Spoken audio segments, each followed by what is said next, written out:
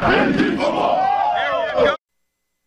you very much, Corey Robinson. He's Mike Sanford, Notre Dame's offensive coordinator and quarterbacks coach. And let's talk about Corey Robinson a bit in the receivers as a group since we're coming out of that interview. But, I mean, what a terrific young man, almost a larger-than-life personality, and really the kind of guy that you coach at a place like Notre Dame. There's no question. He reminds you of the quintessential student-athlete, scholar-athlete for that matter.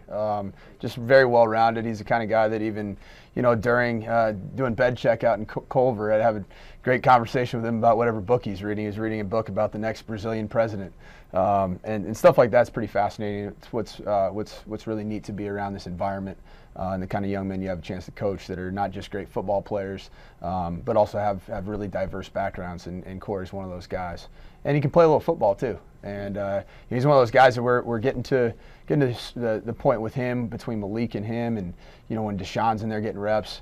He's a guy that you have to think of differently. You don't have to throw the perfect throw every time. He's a vicinity catcher, and we need to be vicinity passers when you got a guy like that out there with his range and athleticism. Now, in all the terms you hear in sports, I've never heard that before, and I love that term, vicinity catcher. Get it in the vicinity, and he will catch it, and you have a number of those guys on your roster. There's no question. It's almost a paradigm shift for me, having not really been around those kinds of length athletes, particularly at the last place that I had a chance to coach at. You almost think, talk about making the perfect throw and dropping the ball in the basket, and these guys are guys that you don't want to freeze the puck and throw it out of bounds. You want to put it in their 3 to 4 yard cylinder and let them go up and make Sports Center. And that's the kind of guys that you have to give opportunities to make plays. I know the kind of guys that you get to coach at a place like Notre Dame. I know this is important to you because you've also coached at Sanford. Mm-hmm. You came to us from your alma mater, Boise State, and I flipped through the Boise State media guide a few times, and there were some guys with some very difficult and interesting majors on that football team as well. So I know the student part of student athlete is very, very important to you. You want well-rounded guys and are willing to work with guys who may have to spend a little bit of key time in the classroom, even if it's leading into a big game. Those kind of young men are really enjoyable to coach as well, because you can have conversations with them when you're building relationships with them that are sometimes outside of football. We get a lot of time with meeting times and on the field time, practice opportunities to talk football with them. And when you're surrounded by people that are great at what they do in the classroom and whatever field they choose to go into, and it's an outstanding thing to be a part of. And I've really enjoyed getting to know those kinds of players on our team and even in the quarterback room. Of course, your dad was the quarterbacks coach here back in '97 and '98. You played at Penn High School, so you spent some of your formative years around here. And I know now you're back in the same state as your dad. Right. He's the head coach down at Indiana State. But how big a role did that play, if any, in your wanting to take this job at Notre Dame? Because you are a very hot commodity. You're one of the up-and-coming young coaches in this profession. You had big-time offers from other places, and you chose Notre Dame. Was it the familiarity, or was it other things? I think it was a lot of things. I think it was, I think Notre Dame in and of itself is a place that I've had empirical experience with, that I've actually lived it. With my dad coaching here, and it's a place that I remember so fondly. It's a place that, like we just talked about, that you can be around and coach the best of the best, both in the classroom and also on the field. And you can compete for championships and the kind that you really want to compete for.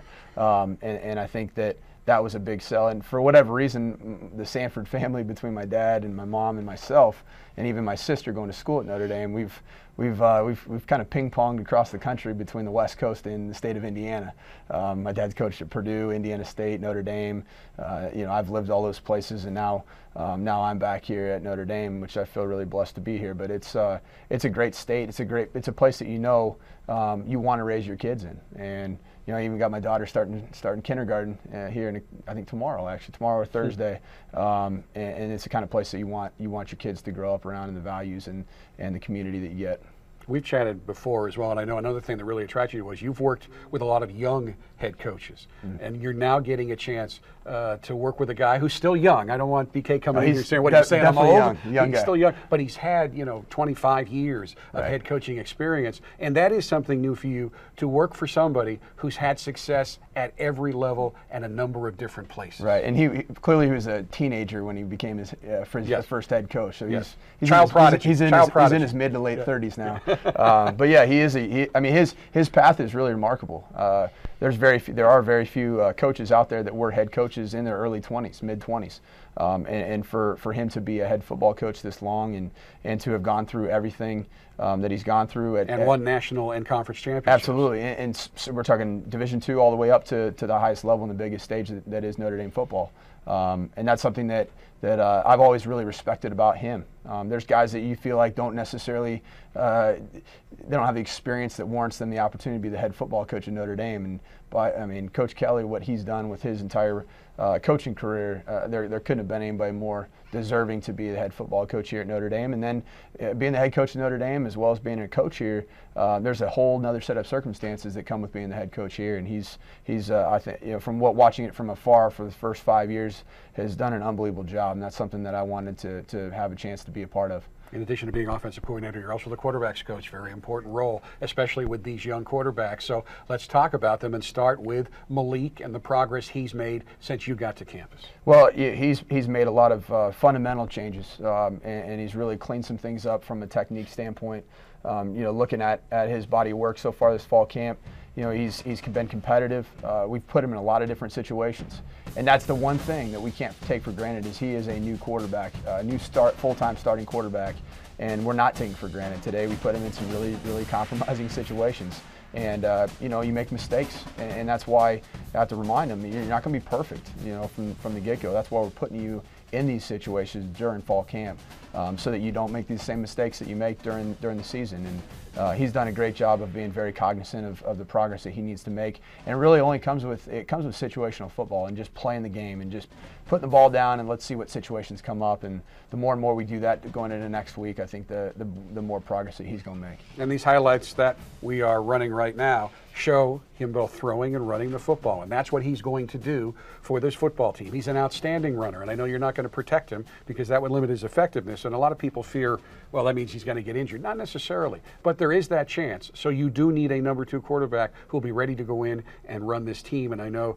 you're in the process of making that decision as a staff, and because you've got a freshman who's very talented as well, that may enter into it as well. Do we take that quote-unquote red shirt off him? And that's something, hopefully, a decision you won't have to make. But you've got Deshaun Kaiser and Wimbush there, Brendan Wimbush. How are they both doing, starting with Deshaun right now? Well, starting with Deshaun, if we look at the spring game as his last public body of work, I don't know if there's a football player on our team that's really worked harder and has put more effort into getting to where he is right now.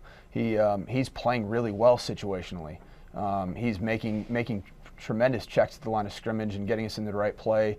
And there's just a way that he goes about himself and carries himself that guys really trust him. He's a calming voice for us, and he did a nice job today in our some of our 2-minute situations. And I think that the sky's the limit for him in terms of his his continued growth. He's a really, really smart young man that has a very good demeanor about him, and I'm excited to see his continued growth. I mean, he has a lot of work left ahead of him. There's no question. Brandon Wimbush is all the talent and tools in the world. Right now, for me, we've thrown the entire offense at him and say go out there and see what you can do. Because he didn't have the luxury of coming in early, and that's tough. Right. If you want a quarterback to come in and be immediately effective and have command of this entire offense. Right. And so we gave everything. It was we gave him the whole fire hose treatment offensively. Gave it to him and said, hey, drink up, buddy. And I think he's done a good job of not letting the moment to be too big for him. Staying within the moment, but I think for him right now, he's just trying to slow everything down so the game slows down to him, and he's almost done it to a fault. So he's got to continue to let his feet talk to him within the progressions, and he's doing a better job. Today was a good day for him. He started slow, and he continued to get better as the day went on. And urgency with him is the big key. Urgency through your reads, urgency with your feet, urgency to cut the ball loose, and when he does, it's something to watch.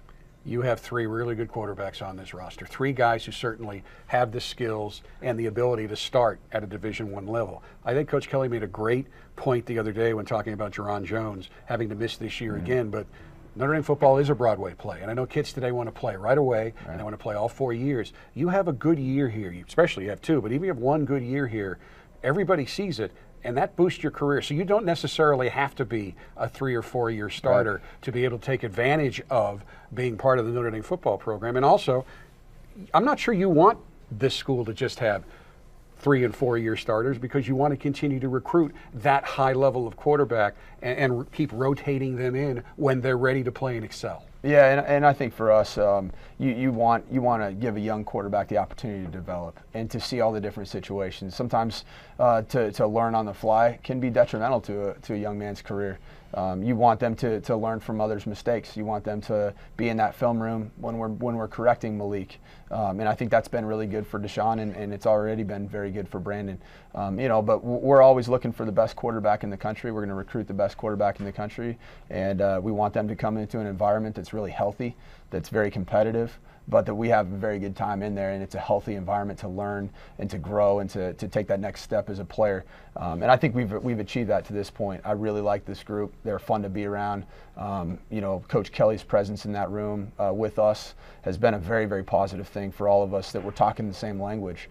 And I've really enjoyed that component of having Coach Kelly in the quarterback meeting rooms as well, which usually isn't always the case. When you have a head football coach in your meeting, you're perked up a little bit. But in our case, we're speaking the same language. We're learning each other's language. He's learning the way that I speak to him. I'm learning the way he's spoken to them. And throughout spring and now fall camp, it's been a really good progress. So, I like where we're at, but now we just got to go play well on Saturdays, and we got to build up to that. As we wrap this up, I want to talk about that, because I've never seen this on a staff before.